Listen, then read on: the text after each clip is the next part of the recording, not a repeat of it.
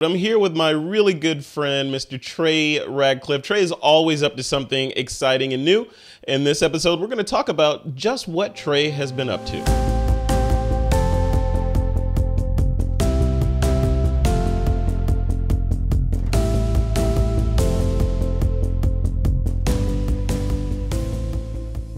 Trey Radcliffe, welcome to the show, man. What's going on? Hey, what's going on, Fredster? Good to see you. You always make me happy. Just hearing your voice and seeing your smiling face, it gets me going for some reason. You're definitely my favorite social lubricant. Here we go again with you. I can't. What's going on? Come on, dude. What's going on? So you are in you're down under right now in New Zealand, hanging out today, right?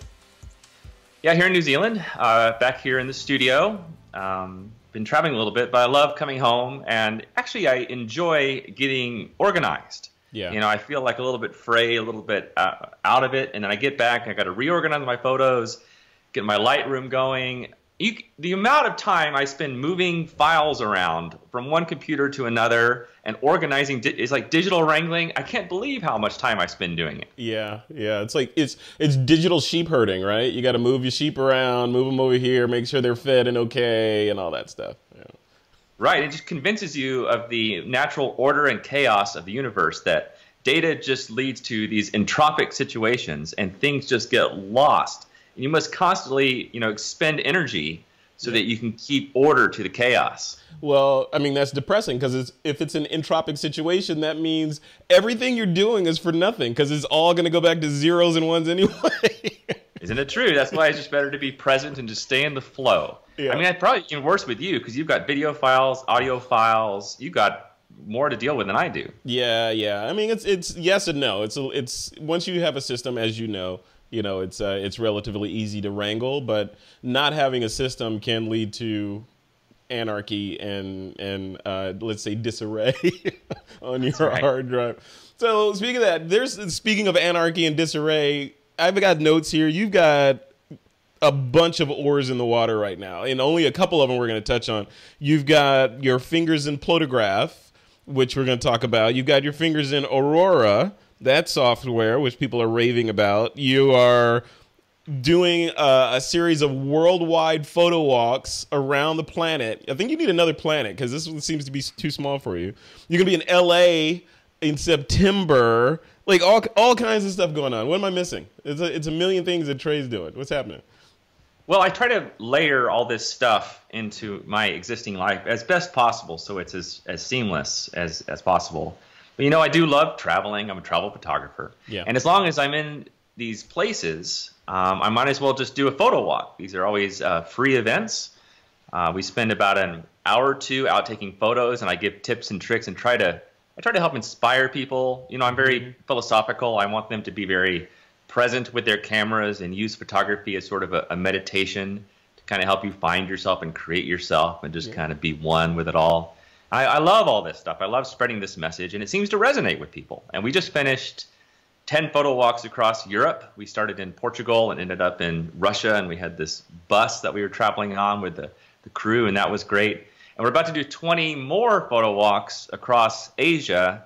We're starting in Japan at the end of August, and those are going to or at the end of October. So those are going to be all free events. And then also we're doing one at Burning Man. We do a photo walk every year at Burning Man. I'm excited about. And then LA on September the 9th.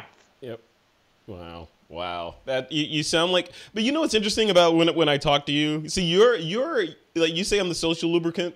You are the business lubricant, right? Because you make all things seem possible. Like, a lot of people are like, I want to start a workshop, but I don't know, and they hem and haw about it. Trey does 80 of them.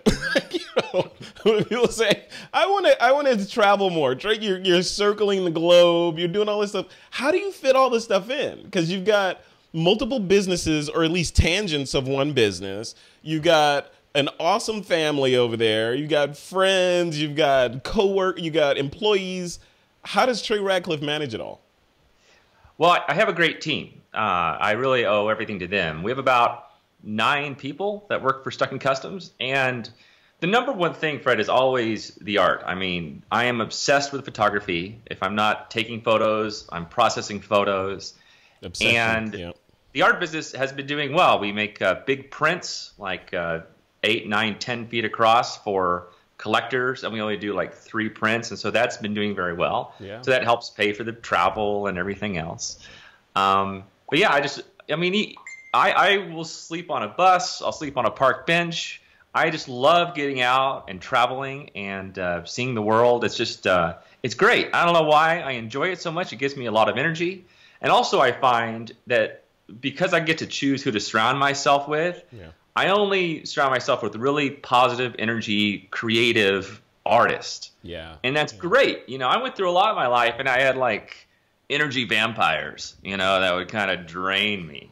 And so every day I just have more and more energy. I also find that, you know, having an open heart and being vulnerable and not taking yourself seriously at all, this tends to give me a tremendous amount of energy because I'm not stuck in my own head, like not thinking about things the right way. I just kind of just go for it. I think that's what life is about, just going for it. Mm-hmm. And don't worry about the mistakes. You're talking about successes. There's a whole ton of mistakes you're not even mentioning. Yeah. But that's okay. I forgive myself and move on. And I just want to take pretty photos and help inspire people. Now, do you think the concept of retirement fits into what you're gonna, you know, the future of Trey? Do you think you'll ever retire, or will you just kind of, you know, start doing less as you aren't able to do as much as you're doing today? No, I don't think I would ever retire because what I do is already fun. I don't even think of it as work. Yeah. And, you know, I happen to have accidentally picked the perfect kind of thing for retirement because you could take photos your whole life. It's like people that like fishing. You know, they fish on the weekends or in their spare time and they retire and they just keep on fishing. That's the same thing I'm going to do. And there's a lot of parallels between photography and fishing because this is something that maybe this is only a recent realization, is that when I go out to take photos and when I go out to take photos with my friends that are like me, we really don't care if we get a good photo or not. It's just the process of taking photos is so, you know, heartwarming and so adventurous and so exciting. And maybe a good photo will come out of it. But of course, it's the same reason fishermen love to fish. They don't really care if they get a fish. That's a bonus. Yeah. But I think it's the same way with photography. So I just enjoy the process and the journey of it so much. I don't know why I would ever want that journey to end. Yeah. The process of capturing that elusive photon, right? Or combination of photons. So speaking of capturing those photons, I think I read somewhere that, what was it? You've been like an organism that sheds its skin from time to time with your photography gear.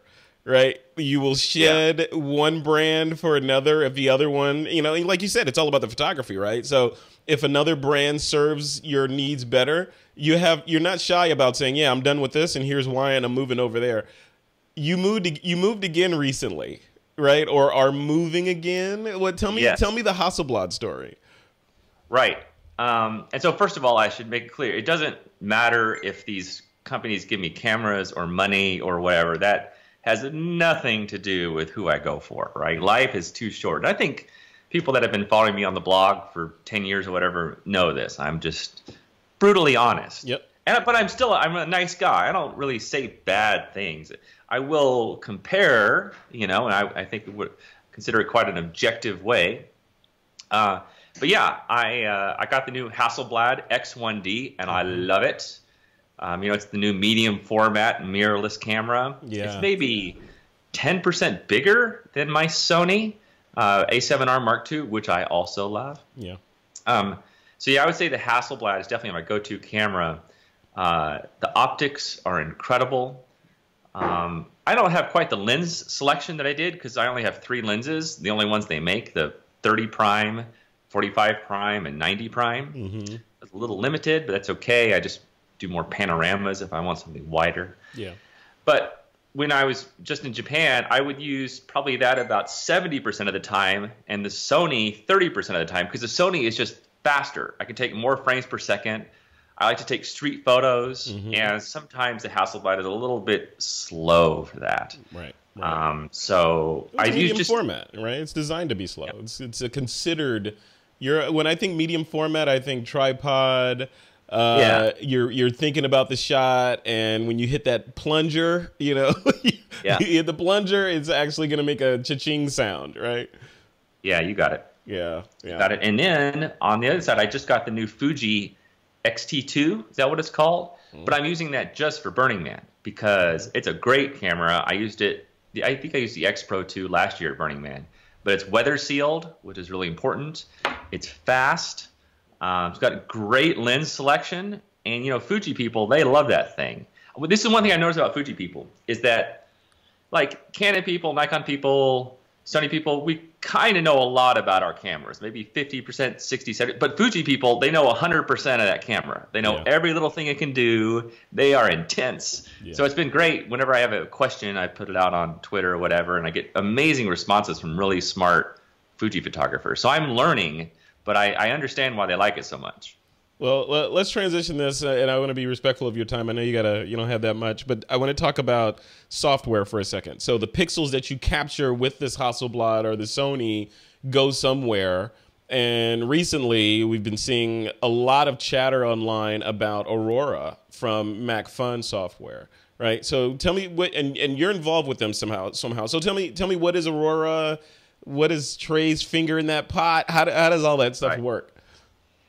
Yeah, so this is similar to the bag situation. You know, when we made the bags with Peak Design a few years ago, I was sick of my bag. And so I called up the guys at Peak Design and said, look, I don't know anything about bag design. Actually, I don't know anything about most things. But let's put our heads together and try to design a bag.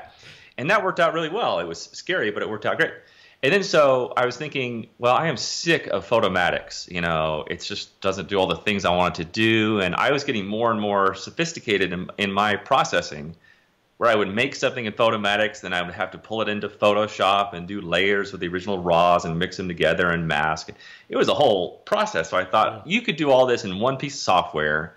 So I'm going to call up our friends at MacFun and say, let's build like the world's ultimate HDR software. And that's where Aurora HDR came from. And we launched it a couple of years ago. And then last year we came out with Aurora 2017. Mm-hmm. And it's been huge. To date, there have been over 100 million HDR photos created with this software. Jeez, wow. And it's only on the Mac, okay? Which makes Windows people very angry, okay? But that's being fixed. And that's being fixed. But yeah, that's the big news, is that now it's finally here for Windows. And everyone can be excited. Because actually, I switched to Windows about 9 months ago myself. So speaking of gear changes, I remember that. That was You used to be like the guy that would shave an Apple logo in the back of his head, and now you're on Windows. What's going on? Yeah, I was. Well, you know, took forever for Apple to come out with a new Pro computer. As you remember, you're even hardcore Mac than I was, and I did love Apple, and I still love Apple. But it was getting really slow. Lightroom was getting really slow. And then Apple finally announced their big new computer, and it wasn't any faster than the previous one. Yeah. And a lot of friends get it. They didn't even like it. Just recently, they have upgraded the line. So now I do believe it's going to be faster. But I am stuck between worlds once again. I do know that my Windows machine screams. It's really fast. Yeah. And it's much more upgradable and this sort of thing. But I need to compare both once again. But it doesn't really matter because now Aurora HDR, we really want to make it, you know, the best software for all photographers except for those weird Linux people. Yeah, and weird Linux people direct your mail to Stuck in Customs, and they'll field your comments and suggestions. All right, so I want to spend a little bit more time on Aurora because Photomatics, which is you actually created a tutorial on HDR software and how to do your brand of HDR many years ago, and you know that was kind of the bedrock in some ways of who Trey Radcliffe is today, right? So what you did was take your frustrations and take those over and say, okay, if I could do anything I wanted with HDR software, this is what I do. The MacFun people listened and incorporated all those suggestions. What are you giving up? Like for people that were like, you know, they're looking at your Photomatics HDR tutorial right now. They're like, okay, I'm considering Aurora. Why would they consider Aurora versus sticking on Photomatics? Right. The only thing people would be giving up is any familiarity they had built up with Photomatics in the past years. Yeah. But what they gain is so much more. The user interface is much better. Okay. Yeah. The HDR algorithm is much more powerful, and you have much more control over it. One of the things that I discovered pretty early on in HDR is that when you run an HDR algorithm on a photo, it's hard to get the whole thing to look good, right? Like part of it might look awesome, but then there might be some weird halos or some noise, or the sky might look all weird. Yeah. So my technique with HDR is to do different kinds of HDR on different parts of the photo, right? Almost like a zone HDR kind of system, right? And so what you can do with Aurora, to me, the single greatest feature is layers. So you can make the base the way you want it to look, and then you add a layer, and you might really amp up the HDR like on a castle or something, right? And then you just brush that part into the castle.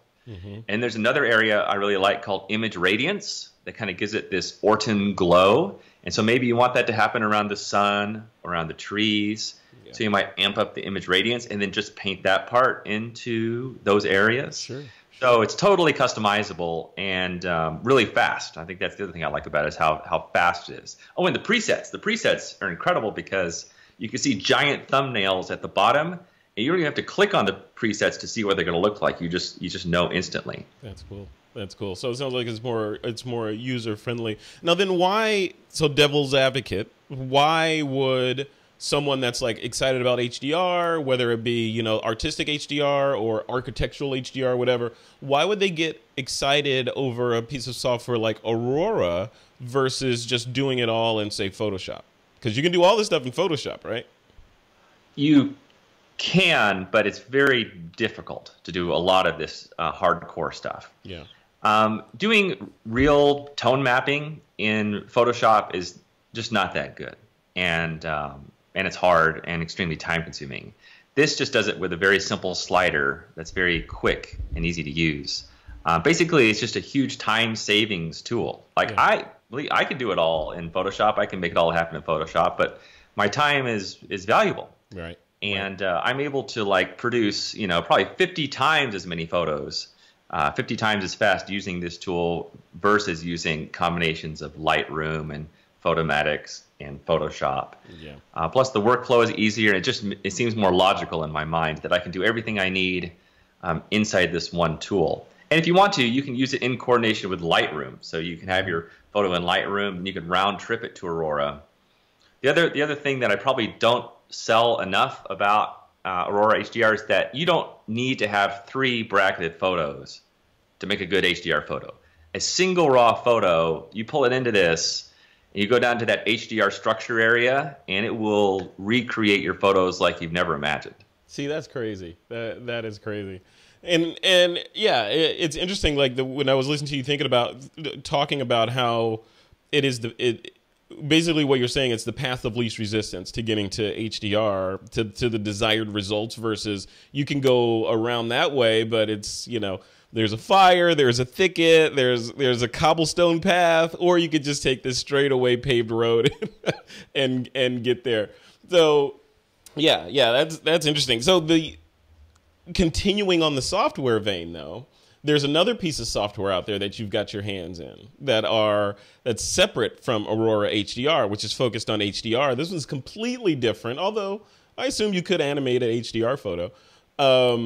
This one's called Plotograph. Tell me about that, because I've been publishing a couple things about this. I've been talking to those guys, and I know you're involved with them. So tell me about Plotograph and why it's cool. Yeah, I love Troy and Sasha. I think that Plotograph is one of the coolest new technologies that I've seen in photography in a long time. Yeah. And the reason I've always thought about, like, why do I like it so much? And I've always had something in my head that, you know, brains and memories are not really JPEGs. They're not still moments. To me, memories are kind of like extended moments where there's movement and you just kind of remember a bit of a scene. And I think, I bet 100% of people that have seen Harry Potter and seen those moving pictures, you think like, oh, that's so cool, a moving picture. And I understand why it can be jarring to a lot of traditional photographers, because like a photograph isn't supposed to move. Like everyone has to define things, like what things should and shouldn't do. Right. You know, I'm not like that. I'm much more creative. I'm like, there's no right answers, there's no wrong answers. It's all just kind of in this, you know, sea of probability, right? And for me, when I look at a photo and it starts to move, I find it just mesmerizing. And the cool thing about this tech, you start with a single JPEG, and then it allows you to, for example, to animate the clouds, and it looks like a movie, even though it comes from a single JPEG.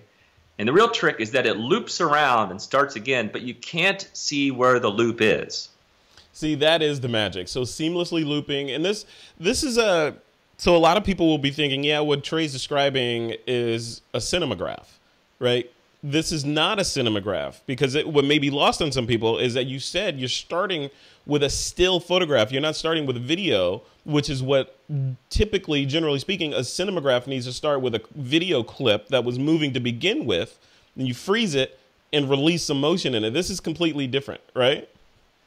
Yeah, a lot of people do think it's like a cinematograph, and you kind of have to get your head around it that it's not. Yeah. For one thing, a cinematograph is hard to capture because you're going to have to set up to a little movie file, and you have to find the right kind of scenario where some stuff is moving and some stuff isn't. And then editing the cinematograph always seems a little bit not so easy. Yeah. And oftentimes with the cinematograph, you can see a loop. You know, you can see when it restarts. See the jerk or the bounce. Yeah.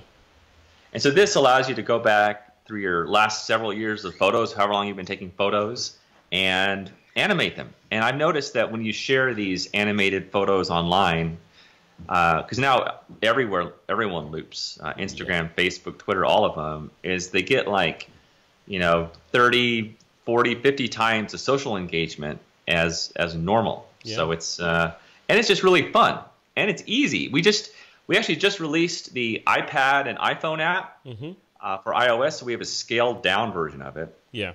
It's quite inexpensive, and it's been doing great. In fact, right now it's at number 17 in the App Store, which is not. It's in millions of apps, right? That's amongst a crowd of millions. It's in double digits. That's crazy that it could do that. Yeah. Yeah, I believed in these guys the first time I saw them. Same here. And then, full disclosure, I'm part owner in the company now, just because I believe in it so much. Yep. I've just been having a ball using it, and now the masses, the online version, which is very robust and meant for professionals, that's maybe a little bit more expensive. Maybe some people can't afford it, but it's $20 a month or $30 a month based on your budget. There's also a free version where you can unlock features based on how many followers you have. Oh wow! But the iOS version is quite affordable. I believe it's like $5. It's $4.99. $5. Yeah, it's a special right now. $5. I think it'll go up. It's scaled down, but still super powerful. Yeah. All right, so I'm gonna put you on the spot here. So you've been raving about this software, and I'm guessing that you're in front of a really powerful computer right now. So you want to share? You want to do a quick demo of what this software can do? I think you might have an image or two it might work on. Got a few images. All right, can you see this on my screen now? Yeah, I see it. Okay, so this was taken here in New Zealand, just down the road from me. And as you can see, it's currently animated. Okay, well, how does it work? Okay, I loaded up a single JPEG file. Let me hit pause here. And what you can see up here are arrows. Okay, so I can click the animate button, and I just kind of drag it across a shape in the sky, like this, like that. The longer the arrow, the faster it goes. Okay, and then you might see all these little red dots down here. These are anchor spots. You can use a brush, but I like to use these things called anchor spots or stabilizer points. And so basically everything under here will not move. Okay, you like putting a pin in fabric, right? Exactly, I put a pin in fabric. And I'm going to do it a little bit down here because I want the water to move a little subtly too. Okay, and then I can click here. Okay, and you can go to different presets. There's one here called the Ratcliffe effect. Oh God, you're kidding me. There's a Ratcliffe effect in there? I recommend it. Hey, I want you to know that was their idea. It wasn't my idea. But I was like, you want to do it? I was like, okay. So then anyway, I press play. And what it does is now start to render it all on the back end. Because there's a tremendous amount of computing power to figure out how to turn this into an animation and have it loop around smoothly. Yeah. These are just a few of the features. I'll show you one other picture after this once it gets going. Yeah. One difference. This is cool because it like you said before, you have to get your head around what's happening here, because this is a still shot that when you shot it, you weren't really thinking, I'm going to shoot this for animation, but you can then go back after the fact and make those decisions and add animation, which is crazy. Absolutely. So there you can see how smooth it is. You could watch it for hours and never see the loop. Okay, let me show you. I'll show you a complex one. Okay, this one is really easy, right? Just because we had movement in the clouds and nothing else really was moving. So let me go back here and I'll show you a much more complex one. And this is about as complex as it gets. And even though this one is complex, it only took me about 10 minutes to make. Because you're just dropping points and drawing animation vectors, right? That's right. So this is Lake Wakatupu here on the South Island. These are the Southern Alps. And so in this one, what I want the clouds to do is I want the clouds to be coming up over my head, and I want the reflection in the water to do the exact same thing, but in the opposite way. Yeah. And then there's also these little bits of fog in the middle that are moving around. Okay. I had to drop a lot of pins because other parts that I don't want to move, like the tops of the peaks and so on and so forth. I will tell you, while this renders, I'll tell you one big feature that's different with the iPad and the iPhone version is that as soon as you press play on those, it's immediate because we moved all the code to the GPU inside the iPhone and the iPad. And so you can adjust the speed, make it go faster and slower. Yeah, really powerful. Whereas this one is sending it's sending the data up to the cloud to crunch the numbers and then sending it back down, kind of like an Amazon Echo device or something, right? Exactly, right. It's sending it to our servers in Bulgaria, I guess. Got it. Yeah, so cool. And the other thing you can do, which I won't show you now, but you can export this, and then it's immediately available inside of Instagram or Facebook or what have you. I think the actual file that you export is maybe only 5 seconds long, 10 seconds long. It's an MP4. But you can also export these at 4K. You know, there's a lot of big commercial entities that are doing this, like showing a sneaker stepping in water or smoke coming off of a car. So if you're a commercial photographer, it's a really interesting thing you can deliver to your clients, and they'll look at it and be like, how'd you do this? And then, you know, something special that you have. That's crazy. So now, if you look at this one closely, you'll see there's lots of things happening. You can see that there's a fog moving across under the mountains. The clouds are all going in different directions, looping smoothly. And the last thing you might see is this kind of snowfall. We have these new overlays right here. You click on this, the overlay library. You can add in different kinds of snow flurries. You could add in rain, smoke, all kinds of stuff. So that's pretty crazy. All from a still photo. Yeah, all from a still photo. Wow. Now, what do you like from sort of an industry, I don't know, philosophical standpoint? Do you see this as like photograph or animating your images? Do you see this as a future of photography, or is this where photography is heading, considering the number of screens and CPUs that everyone has around them at all times? I don't think that this is like the only direction that photography is heading. I think photography is heading into a lot of different directions. Yeah. And there's no need for one of them to win, you know. It's kind of like saying, well, you know, where's the human population going? Are they all moving to New York or Tokyo? That doesn't matter. Both cities are awesome, and they're both growing. Yeah. But this is a very new, fun thing, and people are just not everyone's into this, but some people just love watching a photo that moves. And if you think about it, once you have the ability to put these on your screens at home, which you can, looking at this versus a still photo is not better or worse. It's just different. Yeah. You can certainly see how people walking through your house will look at a photo and watch it loop and go like, what is that? Is that a video? Is it a photo? What's going on? I think this is probably one of my favorite aspects of it, is that it's a little confusing to people. I think counterintuitively, as an artist and as a creative, you like to confuse people and make their mind wonder, what exactly is going on there? And I think that's kind of a fun place to be artistically. I love it. I love it. Yeah, I said in a blog post after an interview, or on an interview I did with Sasha and Troy, that it feels like it feels like a new form of art. You know, it's a new way for artists to express themselves. But that's not to say that, you know, just because they have a new paintbrush in their, you know, on the palette there, or a new color combination on the palette, that they have to do everything in that, right? I think my prediction would be some enterprising photographers will start blending these, like even photographs with traditional cinemagraphs, where you have a looping, you know, background like yours, and then some sort of tactile movement in the foreground as well. The sky's the limit. They're just pixels, right? So, yeah. Look, you have to, I think if you're a photographer nowadays, obviously you have a lot of tech people that watch your show, is you always, even if you're not into it, it's good to play around with it and practice it and stay very fresh and uncomfortable trying new tech, because I promise you, in 10 years, people aren't going to be flipping Instagram on their phones, right? Yeah. They're going to have on AR or VR headsets. They're going to be in 360 space. Yeah. The idea that photos were once these little squares, they're on Instagram, people will be like, they were? People will look at those all day? Yeah. No, everything's going to totally change, and we're going to have to build, the creatives of this earth, are going to have to build content for all this new stuff. There's going to be 360 photos, 360 movies, 360 photographs. There's just going to be all kinds of content that we have to create for the new medium. Yeah. And even though everyone's like, oh, I don't have many followers on Instagram, that's not good. It doesn't matter. Instagram, it's not going to be around in 5 or 10 years. Yeah. It's completely different. So the point is just play with new tech and always be looking at the new mediums that humans are going to be interacting with, because it's not going to be the same in 10 years. Yep, I agree 100%. You know what I'm looking forward to? And mark my words here, this may have happened already, but I'm guessing it hasn't.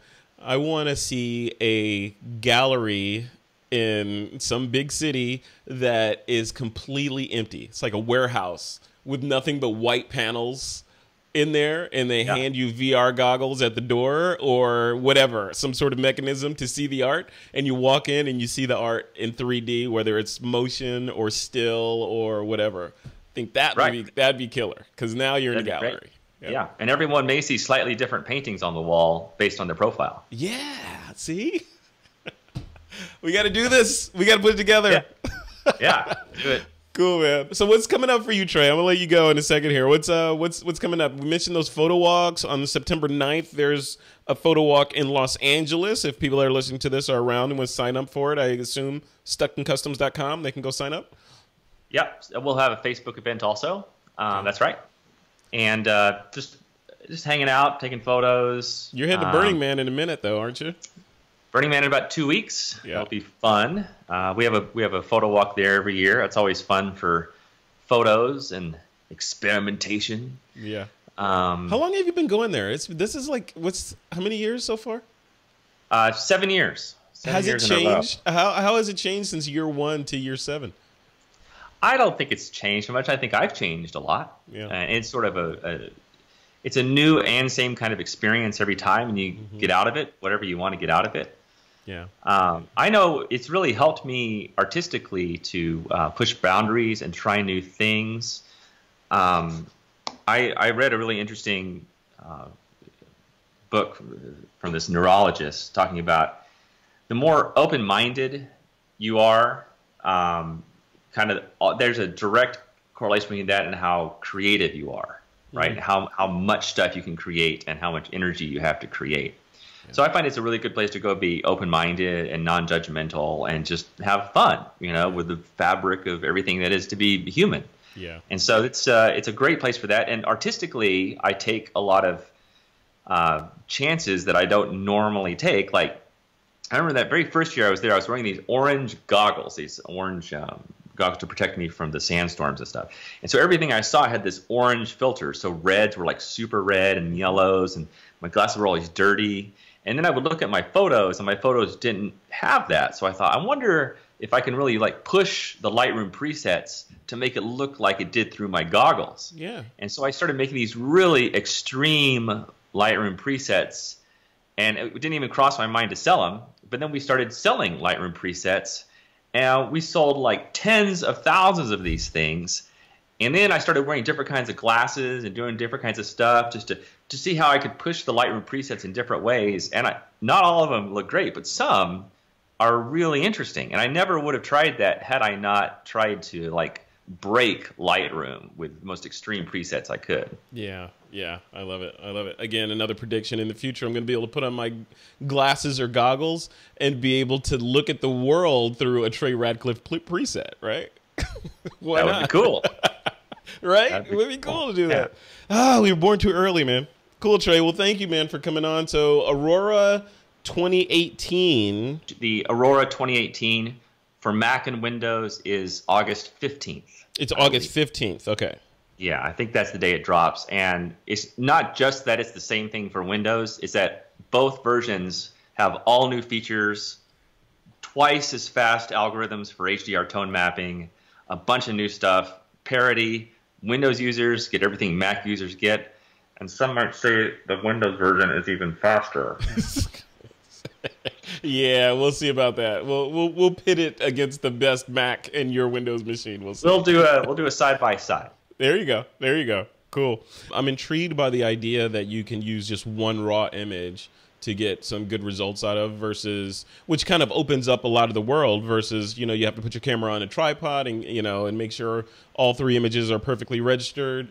If you can just do it with one shot, there's a lot more alternatives that you have to shoot in terms of things that were moving to begin with, right?